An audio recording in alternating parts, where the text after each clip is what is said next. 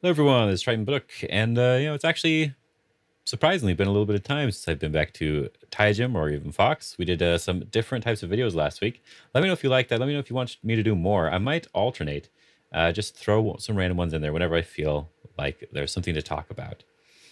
Anyway, so for this game, I think we're just going to try to play simple. There's 2 Dawn on Tygem. If I'm not careful, it's entirely possible that they could outplay me or do something that involves reading that could destroy me. So sometimes I fall prey to that when I'm on stream.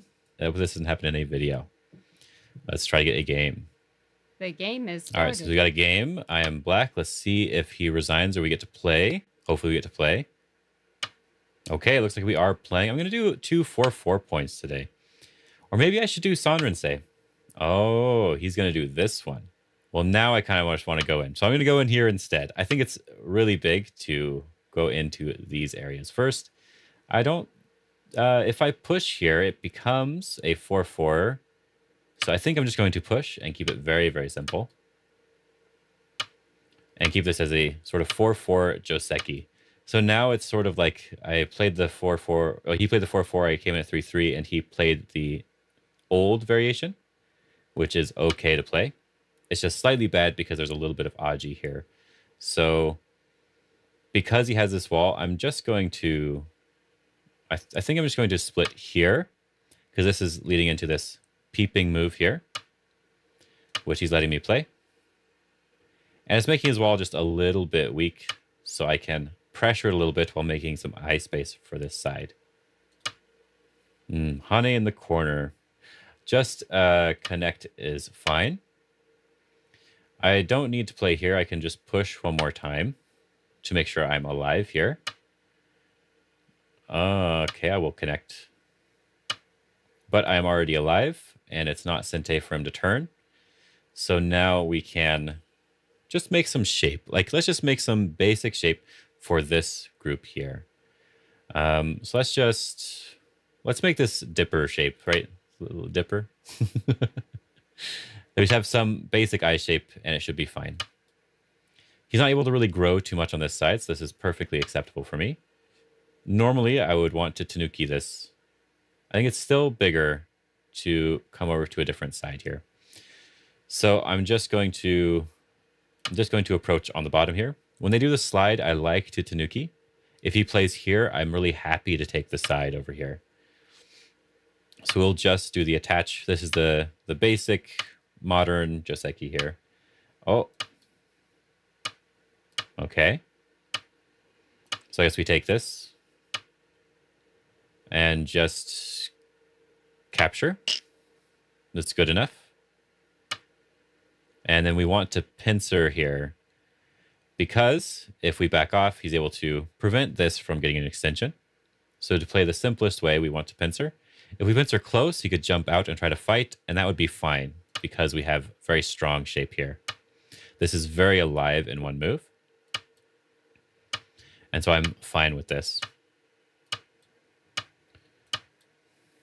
And so here, now we do want to respond because we want to now make the base in the corner. And now we have a very basic, setup on the board here. There is now an invasion here. I'm extremely strong over here and extremely strong here. I don't really want him to get an approach over here, so I have 2 options. I could extend on this side, or I could play over here. But if he takes here, I get to take the corner in a really nice big way. So I think I will do the invasion. This is potentially going to help me with my other group as well.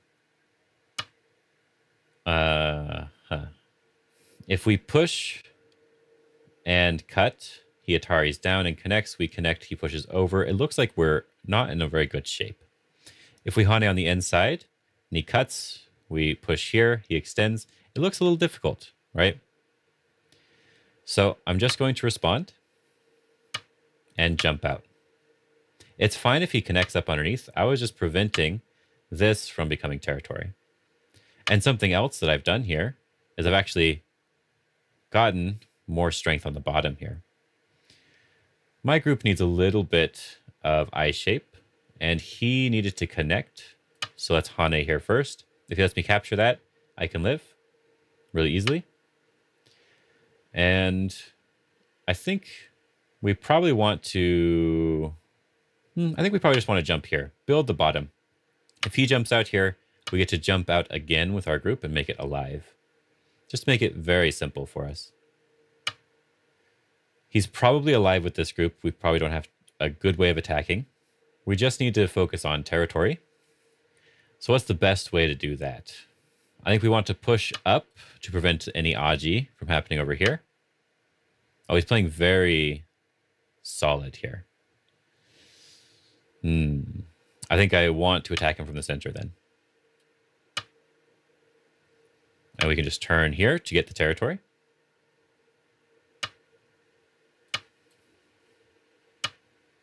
And just keep our stones nice and connected. So a couple points here, we get a couple points in the corner. He's trying to escape, but we get the first move on this side. Let's just push one more time, because if we can Hane over the top, that would be quite nice. I'd be quite happy with that. I think just Haneing right here is really good, because this cut is not actually that important anymore. So sometimes you want to do this Atari so you can Atari and then go back and connect. And sometimes you want to do this one. Can he give up these 2 stones? You can kind of do that. So let's do the Atari first. If he really wanted to give up the stones and try to reduce with this side, he could have tried. So let's just do this. Then we can slowly sort of surround the other group. We get Tengen naturally. Very good.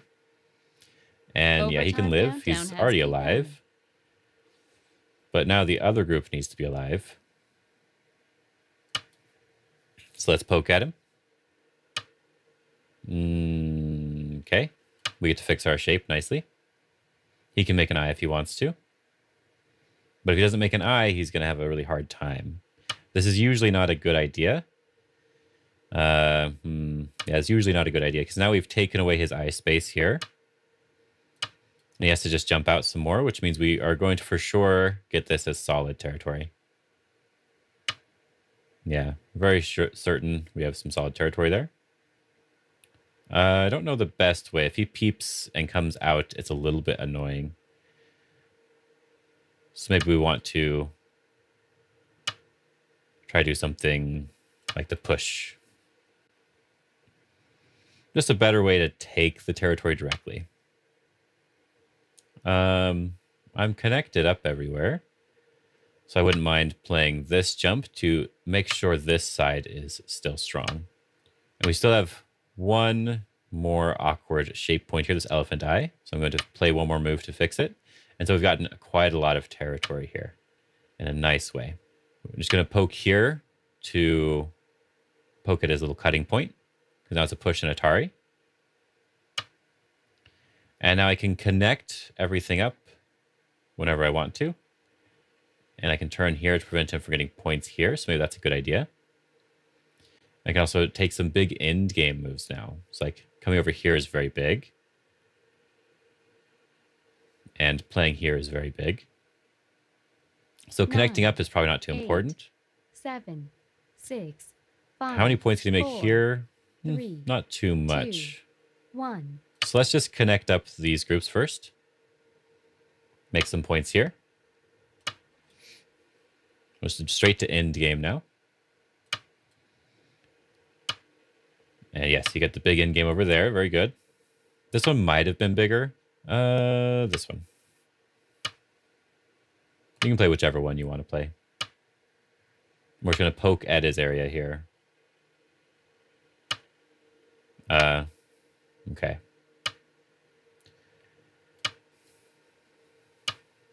We're just going to squeeze.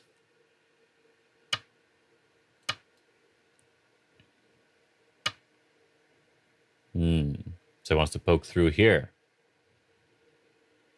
All right.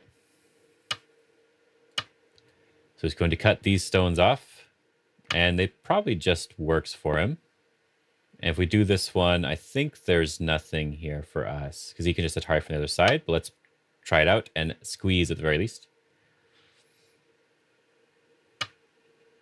He's going to squeeze me. I was going to squeeze him.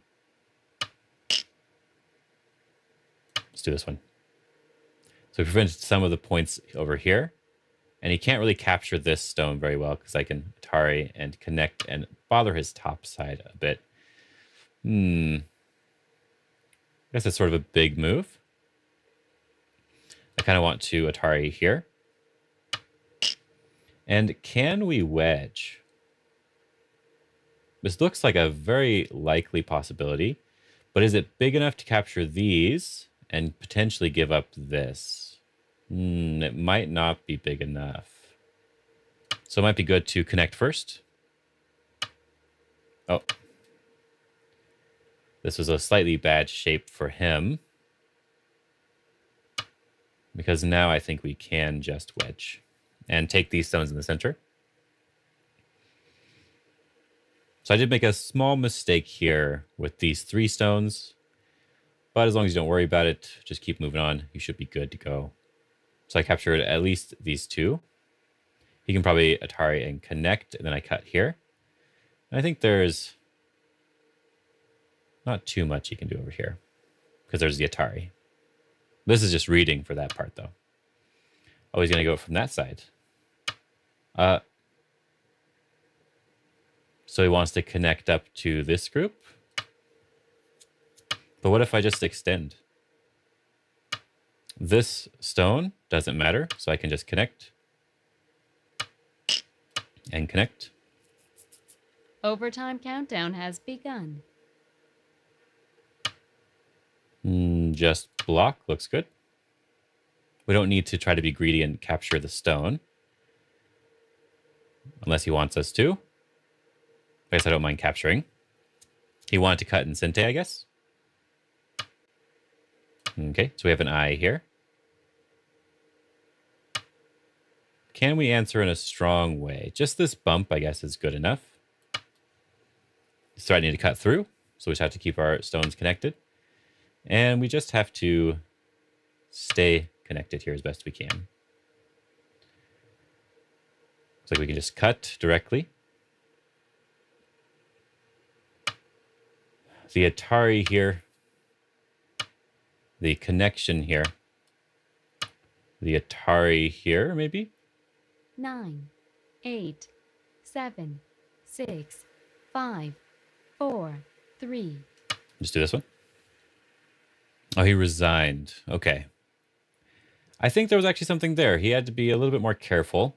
That was actually a little bit more complicated than I wanted it to be. I did not read out the cut very well, and I probably could have played a little bit better here. So let's look at this situation and see how I could have played better. As I said, 2 Dawn is where you start to have a little bit more of a problem with these sorts of reading situations.